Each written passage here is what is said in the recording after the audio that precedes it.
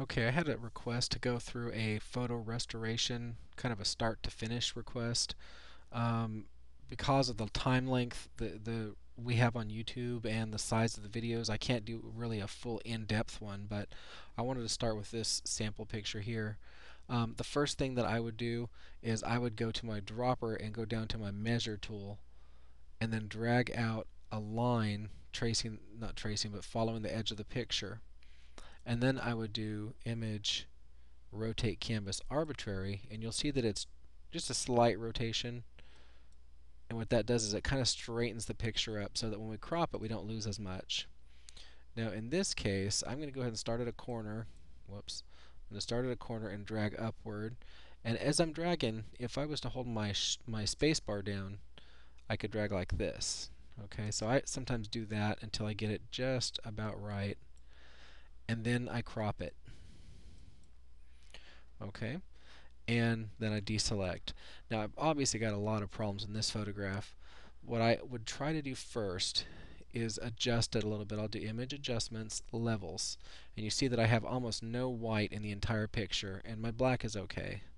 But I'm going to drag my white and bring it kind of up to about where that hill starts to climb. And let me undo or uncheck preview so you can see what I've done. Okay. And the next thing I would like to do is fix this up here and this down here. Those are the major points here. I would probably go ahead and start with the clone stamp, use a larger brush,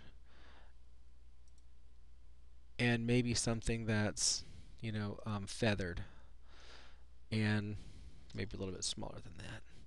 And I'm going to go ahead and go over here to where there's trees and stuff and hold Alt and click, and then come up here and then just start painting it. Okay, now you can see that this piece and this piece look too similar, so I'm going to go down to this piece here, Alt click, and then maybe paint some of this stuff out so it's not quite so obvious.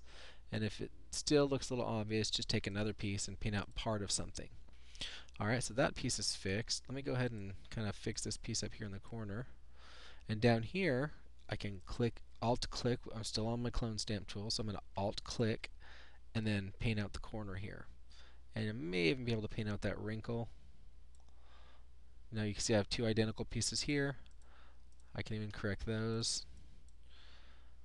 And you might want to go image mode grayscale if you want to bring up some more detail, and then maybe try auto levels and then auto contrast. And you can see that I kind of already have a pretty good picture here. Now once you get it all set, you can make all kinds of changes. For example, if you really wanted to get creative with your clone tool, and this isn't really photo editing, I mean photo restoration, it's photo editing, but let's say you wanted to make it look like they had a little more money, had an extra horse here, just go over here a little bit and start painting in another horse. Alright, so now they're a two-horse family. Okay, I'm going to undo that one. Anyway, so what you can do, and this isn't a very high resolution picture, this is 100%. If I had a higher resolution picture, I'd go in here and I'd really correct these things. Drop down my brush size and paint out these little blemishes. And I tried it. You'll notice that I move my brush around a lot, kind of, it almost looks jerky. But what I try to do is not do anything in a straight line. Because if I have something like I'm trying to correct some water over here and I start painting, the line is very obvious. But if I start over here and I kind of meander a little bit and kind of go around and fix things up like this and try to blend things a little bit, every once in a while I get something that screws up and I just click and erase it. Um, Alright, now that's kind of a basic photo restoration, and it's not a full restoration. Like for example, doing a face is much harder, or a portrait of somebody, because little blemishes or little changes that you make become very obvious.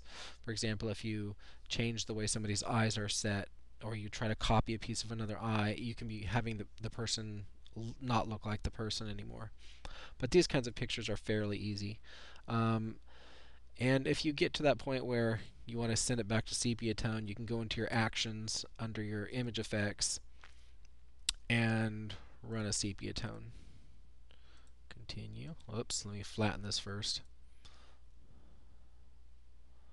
flatten image. Image mode, let me go back to color, because it needs to have color for a sepia tone. And then play. And I've got a nice little sepia tone image. And if I was to revert back to what I started with, it looks better than the original.